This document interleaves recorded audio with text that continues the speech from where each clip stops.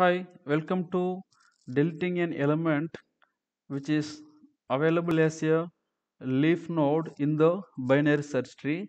First, we are passing the data. Here, I am going to delete the node 15. I am going to 25. I am going to delete the node 25.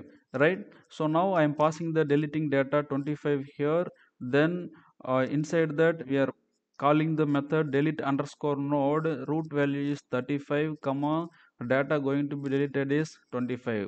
Then we are taking that values into the method. Then we are checking root equal to null, which is false. Then we are checking data less than root dot data is 25, less than root dot data is 35. Yes, it is true. Then here we are taking the root dot left is 35 dot left. 35 dot left is here going to be taken as root dot left. So 35 dot left here, 35 dot left is here 25 comma data is also 25. So we are calling the recursive call, and here when we are applying the recursive call, now the root is 25, data is searching 25.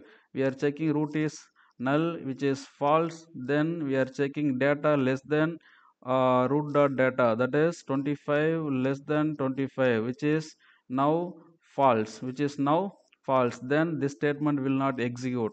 Else block will execute. In the else block, data is 25 greater than root dot data is also 25, which is also false. Then this else block will execute. Inside that else block we are checking root dot left. Current root is 25. 25 dot left is checking with null. 25 dot left is here as of now, which is null.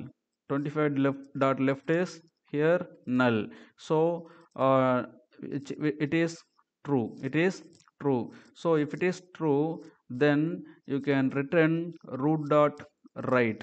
You can return the root dot right. So the root dot right here, again look at that. Root dot right is here, the value available is, which is returning null. Here also root dot right is null. Then finally this if block is over. Now then we are having the return root. What is the root here? 25. 25 is returning to the method called. So this is the way to delete the node which is available as a leaf in the given tree. Thanks for watching.